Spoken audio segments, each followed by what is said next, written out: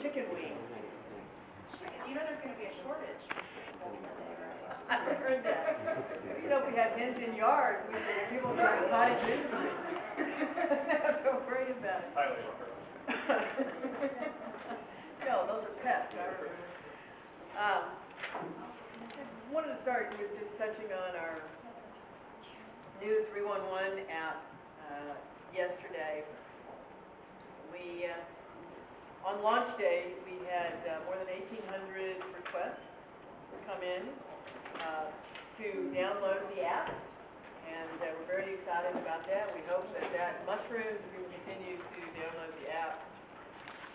And we actually received 173 requests via the app yesterday, and for the entire rest of the month of January there were 239 requests. So we think the app is going to have good penetration into the community. We hope people will use it. It's free. It is very easy to use. The most important thing is, though, whether it's an app on your smartphone, an email, a phone call, you need to communicate with us. We can't fix it if we don't know it's there. A lot of people try to communicate by Twitter with me about their pothole or whatever.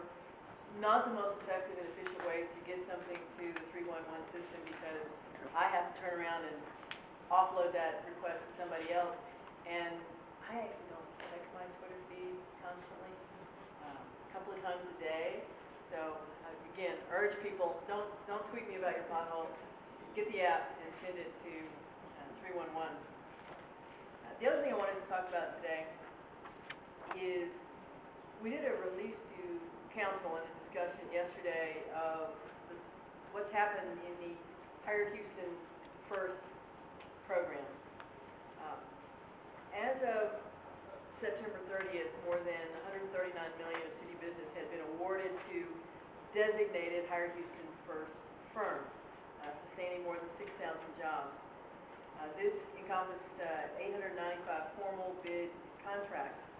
Now, the interesting thing is we have vastly increased the number of firms that are Hire Houston First eligible.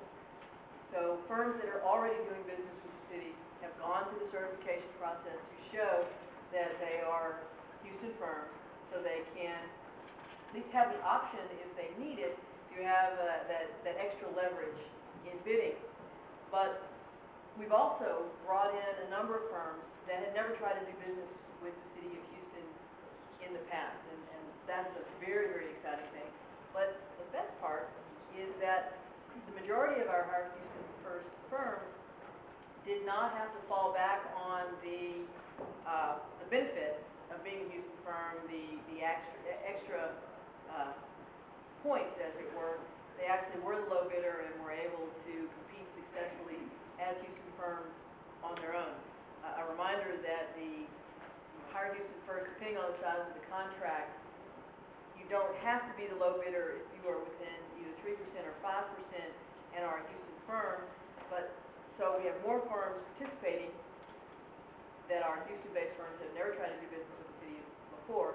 Most of the firms who are Houston firms that are participating are winning competitive bids and are the low bidder, but there were a significant number of contracts awarded to Houston firms that would not have otherwise gone.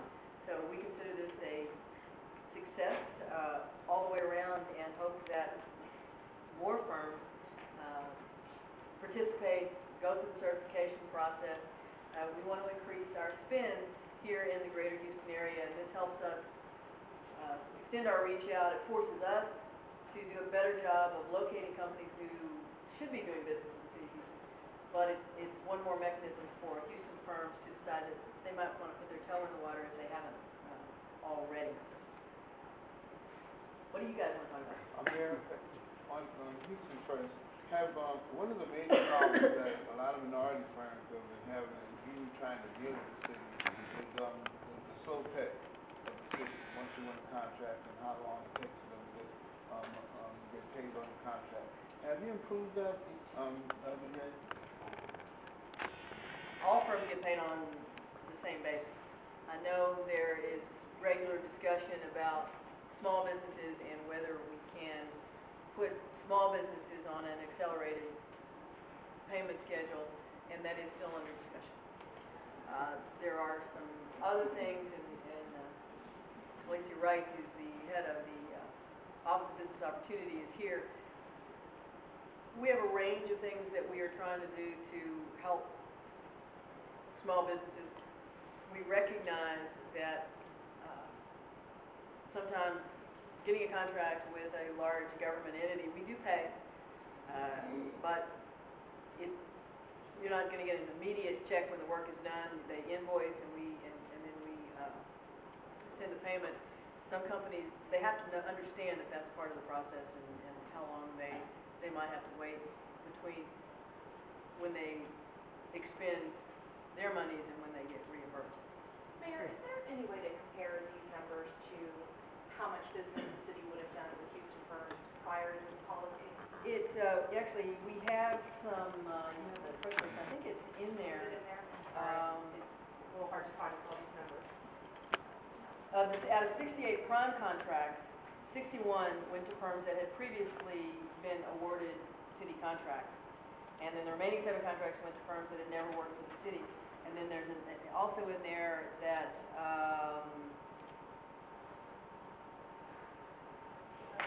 help me out here.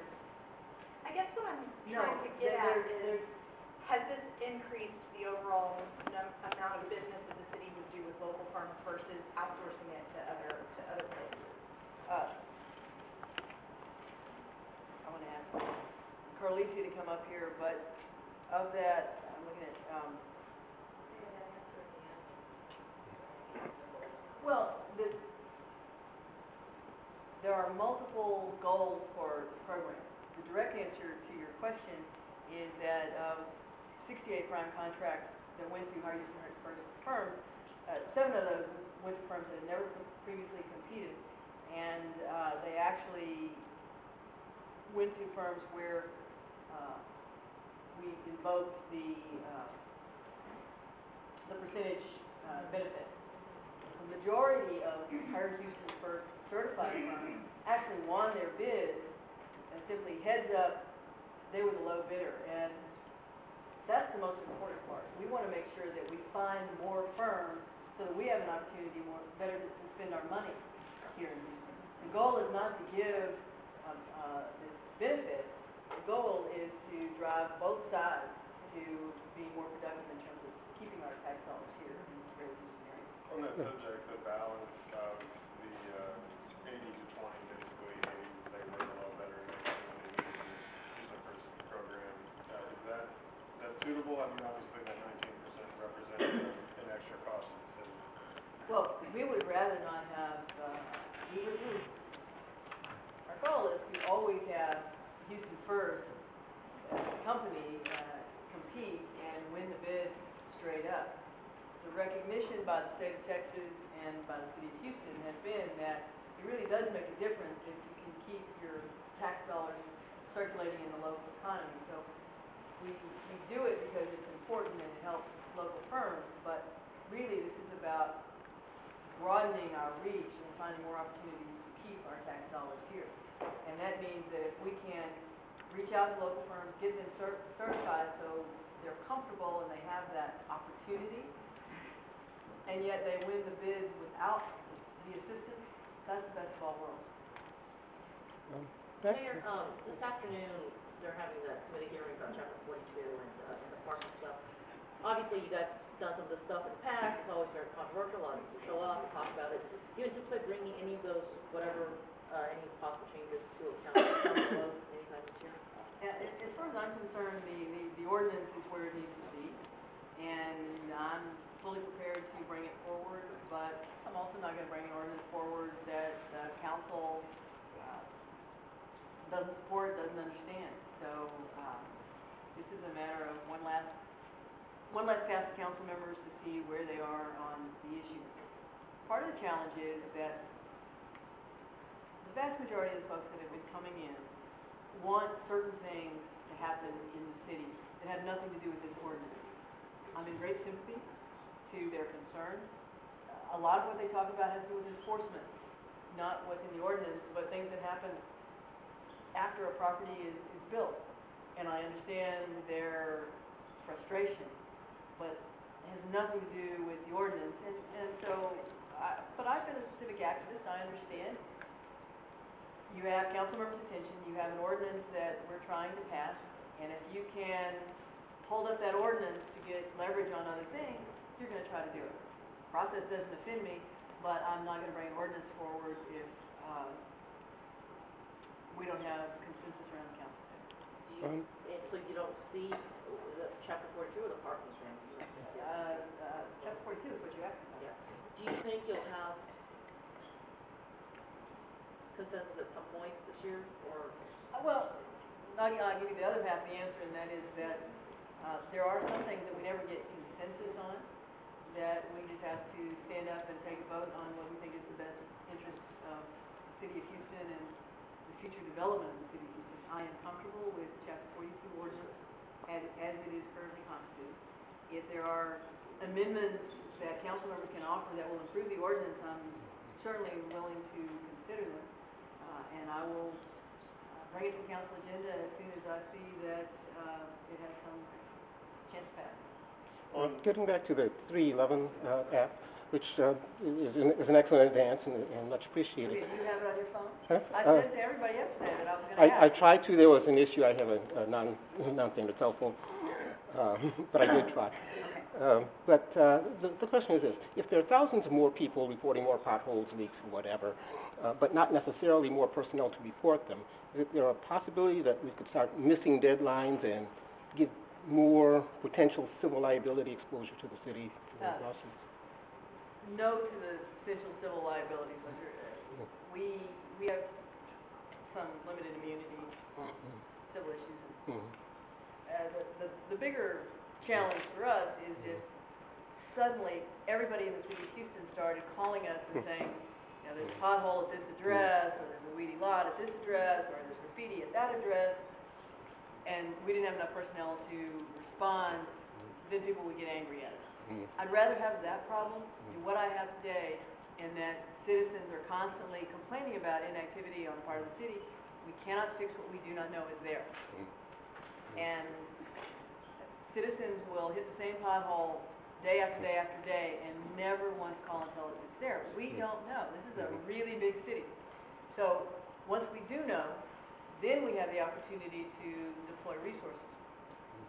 In 2011, when we went from a couple of hundred water main breaks a day in August to more than 1,100, in just an explosion of water main breaks, we ran into that very problem you described, which was citizens were calling in about their water main breaks, and we did not have the ability to immediately address them.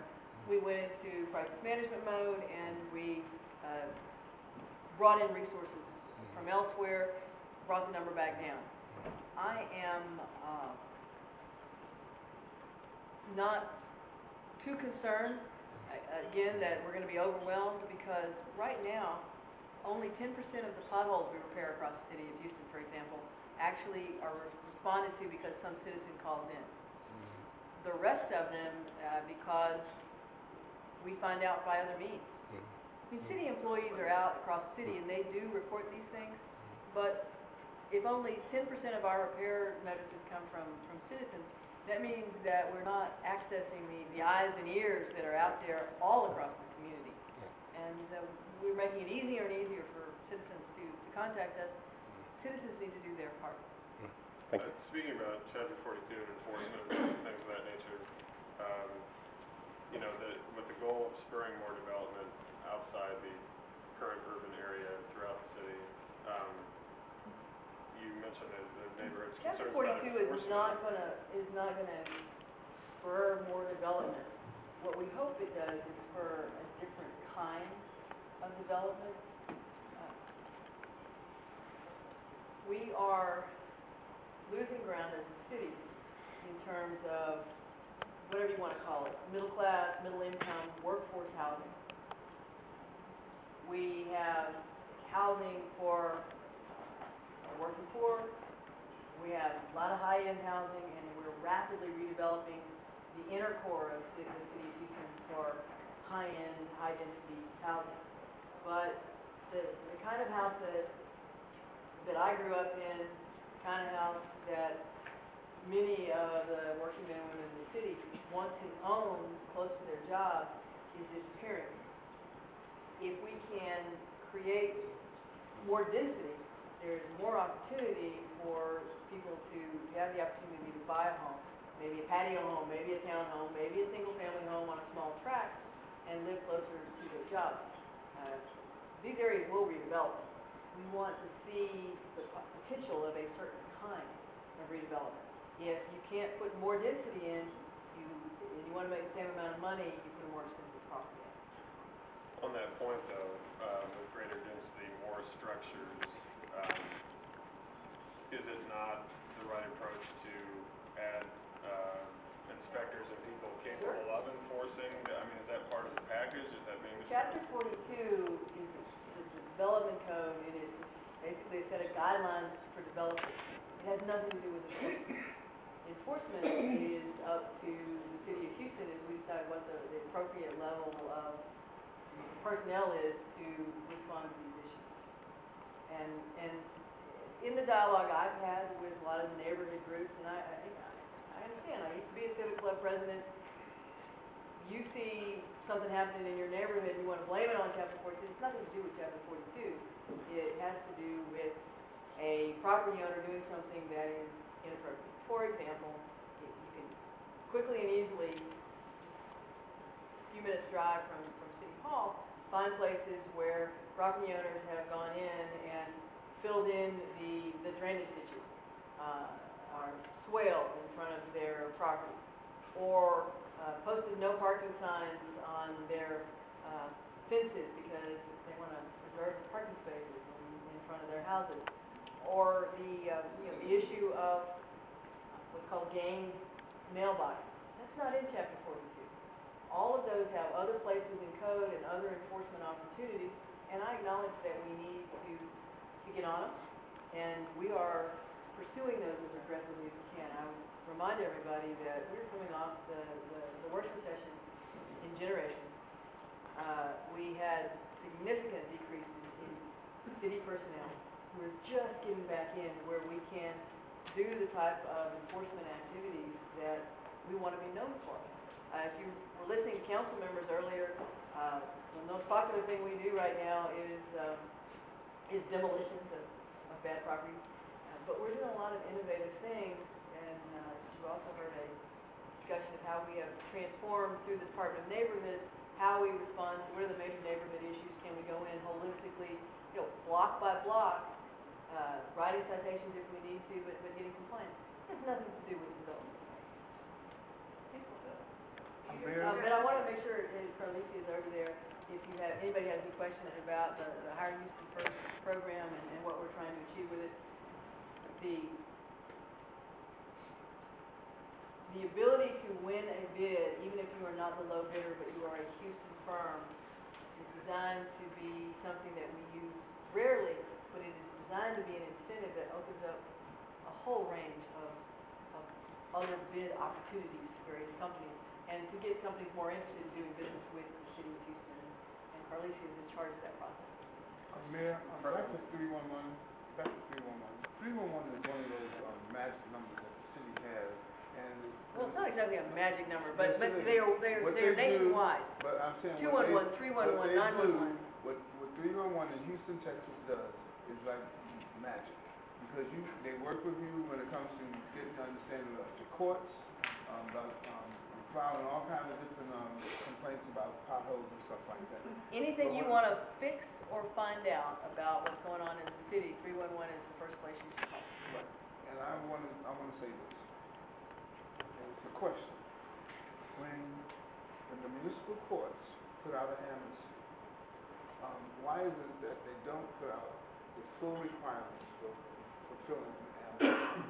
Because when you find out about the amnesty program that is happening right now, there's a small clause that you have to qualify for the amnesty, and only those tickets or citations after before 2008 qualifies you.